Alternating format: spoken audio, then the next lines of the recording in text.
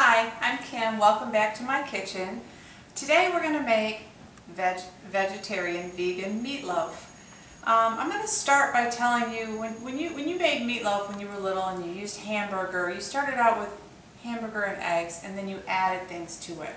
So I want you to imagine that we're going to start out with nuts. Instead of using hamburger, I've processed almonds, and I used raw almonds. They look kind of like this. They're not roasted, they're not fried, they're just raw almonds. I processed them, and I added about 3/4 of a cup of raw almonds to my pan. And then we're going to use veggie meat. I happen to be using Morningstar. There's a lot of different products you can use. It's what I have in my freezer. I don't use a whole package. I really try hard to cut back on some of these processed veggie meat products. They're high in salt and some of them are really high in fat, so you have to be careful. We're going to add about half a package to it. And this is, I want you to imagine that this is like your hamburger that you would start with when you were little. I know my mom always started with a pound of hamburger, and from there she used to add some really interesting ingredients. And this is the core. Now you want to be creative with what you have, and I'm going to take you through what I add to my meatloaf, but you can add, take away. The first thing I start with is some chopped garlic.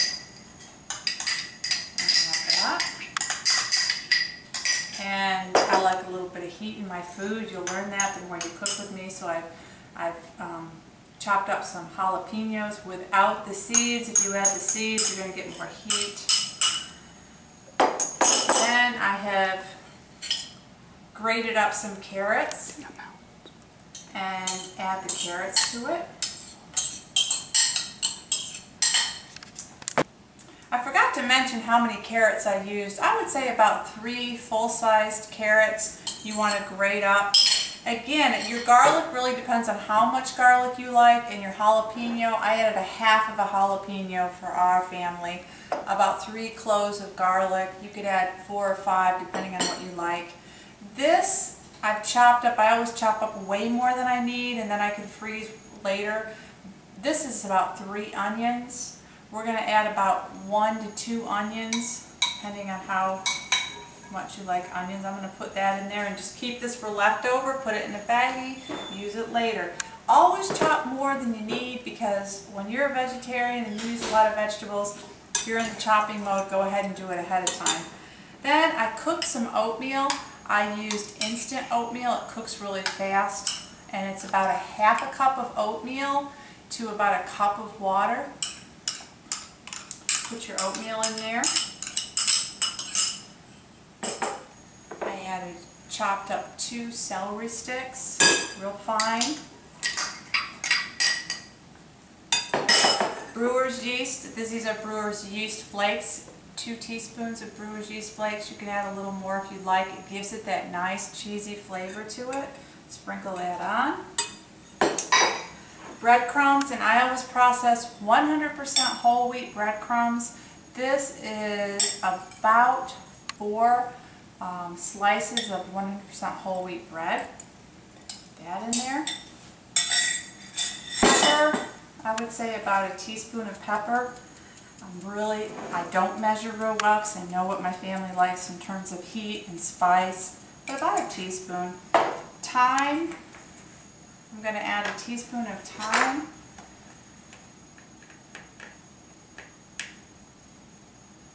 To it. And then before you add the ketchup, you want to mix it up a little bit.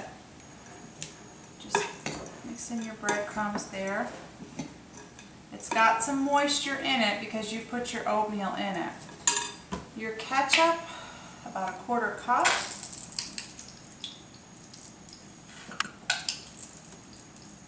Again, a 1/4 cup of ketchup. You can add more or less if you like. What I'd like you to do is put your hands in here and mix it up, just like you would if you were making a meatloaf. Take your time. Get your hands in there. Move it around a little bit. And you're going to put this in the oven at about 350. And I put mine in a loaf pan. If you want to put it on a cookie sheet and form it into a patty, make a meatloaf, you can do that. Looks just like traditional meatloaf. My kids love this recipe. My father-in-law loves it. It's very traditional, feel-good, filling kind of meal. It makes great when you have leftovers. Do you remember the old-fashioned meatloaf sandwiches? It makes a great meatloaf sandwich. My kids like that too. Use your loaf pan. I oiled mine with a little bit of olive oil in it. Put your meatloaf down in. And again, if you think there's something that you would like to add to this that your parents added when they made meatloaf when you were growing up that's more traditional, then go ahead and add it. Pat it down.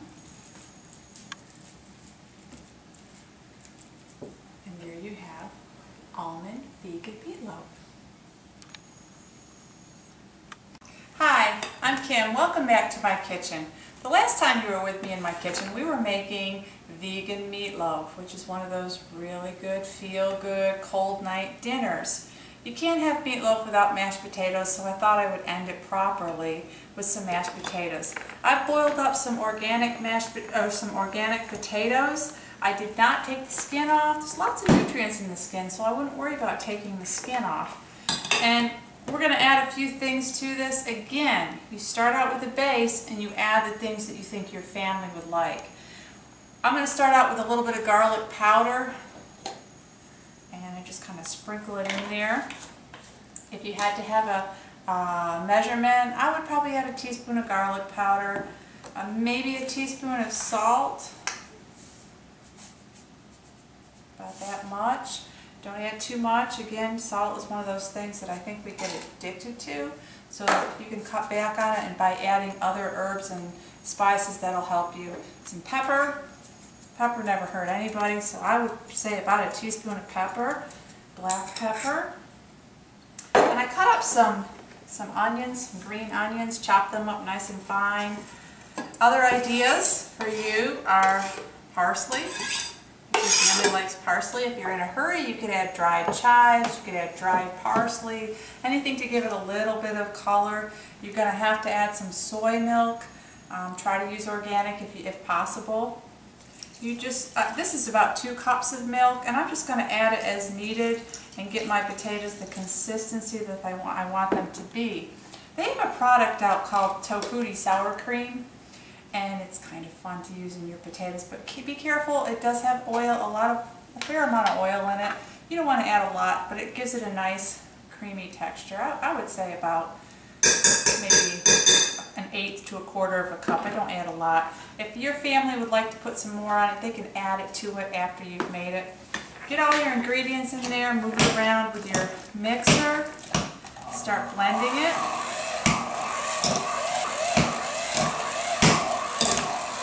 Obviously, I'm going to need some more milk because I've only added about a cup of milk, and I think I have about a half a bag of potatoes in here. I need some more milk.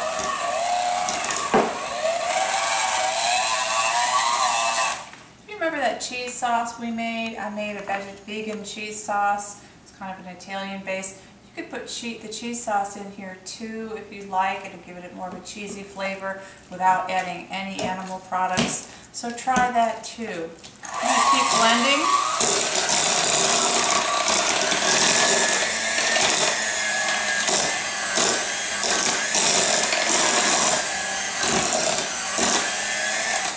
I don't know how you like your potatoes. I like mine sort of not too runny and creamy, kind of thick. Let's see how that tastes. And you can see the skins in there. I think the skins give it a little bit of color. Oh, that's delicious. But you can make your own mushroom gravy, but have this with your meatloaf and it will be delicious. Join me again and we will have meatloaf and mashed potatoes. Thanks for coming. Hi, welcome back. I'm Kim. Our meatloaf, our veggie meatloaf is finished.